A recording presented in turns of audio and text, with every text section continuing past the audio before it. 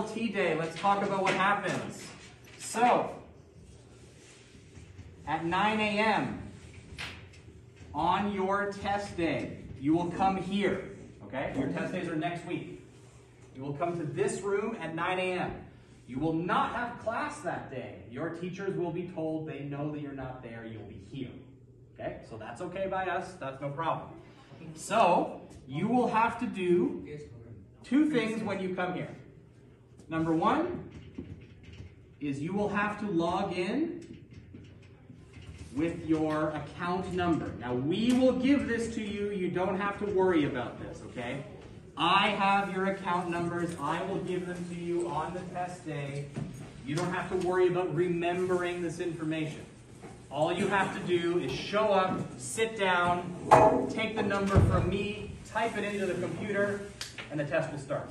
Wow. The practice test doesn't have that, so that's why you don't see login information now, but you will see it next week.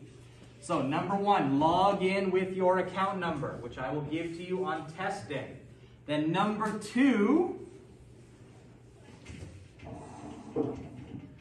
you will begin the test just like you're going to do it now, okay? But I want you to pay attention to something important. This is how it works, okay? This is the schedule. Let me move this out of the way. Okay. The schedule means that there will be a whole day set up. If that, I think that computer doesn't work. Try a different one. I think that one's not working. Okay, so I think most of them work, but like one or two do not, and I'm pretty sure they're on that side. So yeah, try another one if the one you are on is not working. We'll figure it out together. So will you give a mouse? You won't have to do much clicking. If you want to bring a mouse and hook it up, you can, but I don't have enough mouses for everybody. You can use the tracking thing with your finger, or you can bring your own mouse. That'll be up to you. But there will be two sessions, okay? They're called Session A and Session B. You will see these yourself when you start the practice test. There's two sessions, two parts to the test. Each session, for you students, now I strongly believe you will not need this much time, but you have been given a total of 6 hours to do this test.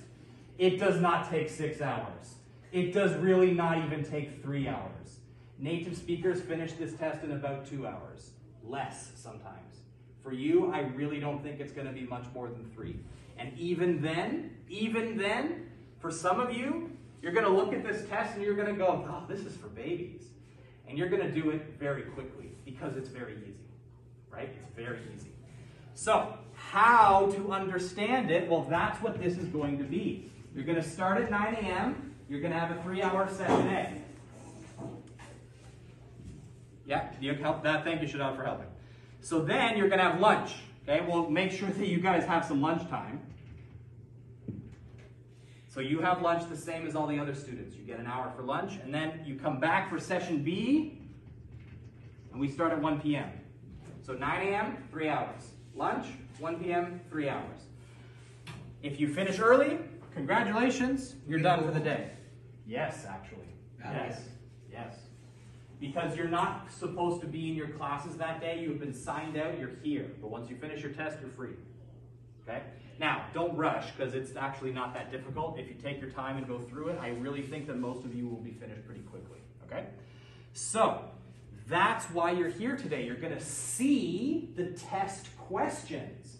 Now, the questions next week will be different, but they won't be very different. They'll be pretty similar. Okay? They will be pretty similar to what you're going to see all there together with me now. So, let's go through that process together. Okay? Let's everyone click on Begin Practice Test. Okay? Let's everyone do that now. Click the Begin Practice Test button for me, please. You should get to that point.